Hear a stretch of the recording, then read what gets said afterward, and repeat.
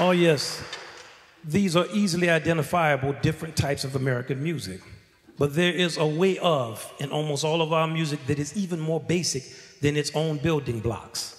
A set of ideas and approaches that address basic components of human life from our national perspective. I'm talking about things like man and womanhood, adolescence, rituals of courtship, war, death, and other timeless fundamentals. I call them sonic metaphors. While not as obvious as a TV show theme or hit song, they survive the passing of generations and speak clearly across stylistic differences to a singularity of process and purpose. In our freewheeling democracy, where almost every thought is up for debate and skeptical consideration, intentions and meanings are all the more significant. But intentions are like emotions and memories. They inhabit the abstract realm of the invisible, where ideas are powerfully and vividly conceived, but often become mere shadows in the concrete world of words and actions. Well, music is the art of the invisible.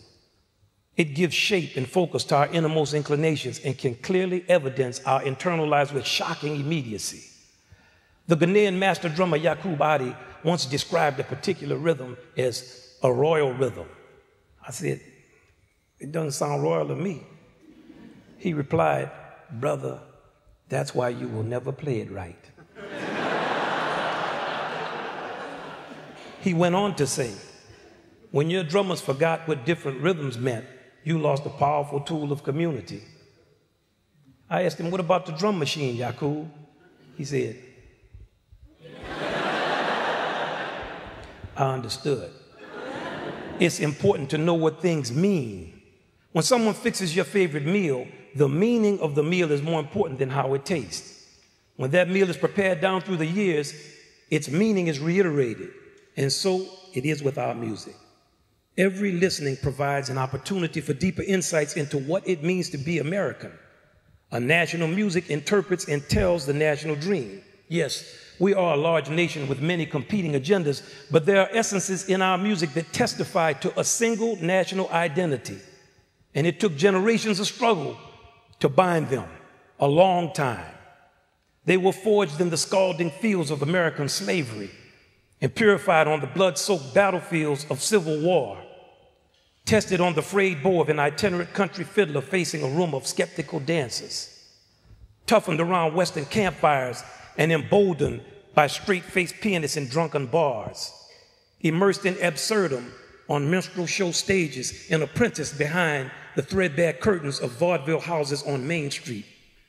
They learned to cakewalk and boogie-woogie on prissy parlor pianos and were humanized by the broken hearts of common men and women who sang in juke joints and danced the slow drag on sawdust floors, living lives that would have ended in anonymity if it were not for the blues. This music cost us a lot. Yes, these fundamentals were educated in the streets of New Orleans and covered in grease and grit in prison camps, steeled in the mountains of Appalachia, baptized in camp meetings and sanctified by wearers of white robes in the houses of the holy, wizened by people with names like Jelly Roll in the houses of ill repute, and projected all around this nation through newfangled radios, consolidated by swing bands crisscrossing the country to entertain men and women seeking a good time at the end of a very, very bad time. They were remixed on Broadway, given supersonic thought and fleetness of fingers in small nightclubs crammed onto jam-packed streets in the most crowded city in America, experimented on in jam sessions by people named Monk and Miles and Mingus.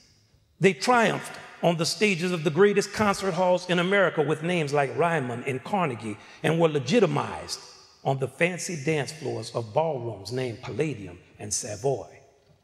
Oh yes, huge stadiums were filled with those same elements that were even still being picked on banjos and sang and blown through horns all the way past social upheaval and an invasion of kids with electric guitars from Britain who retook our country the same way Washington's Continental Army had defeated their own redcoats with homegrown fundamentals.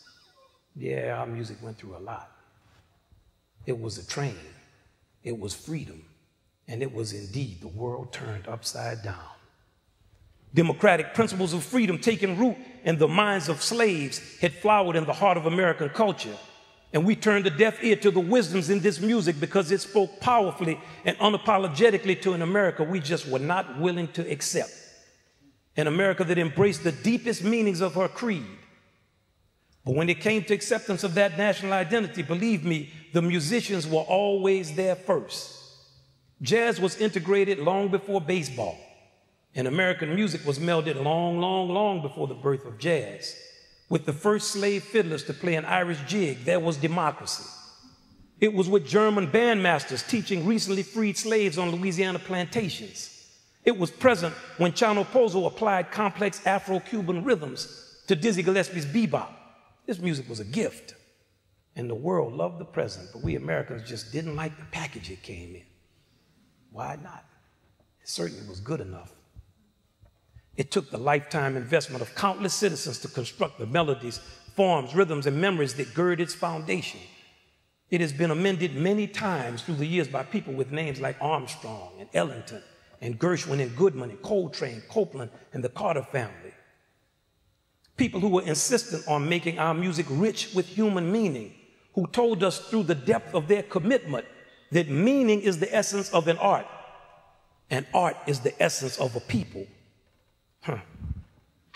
New Orleans music is a room full of people talking.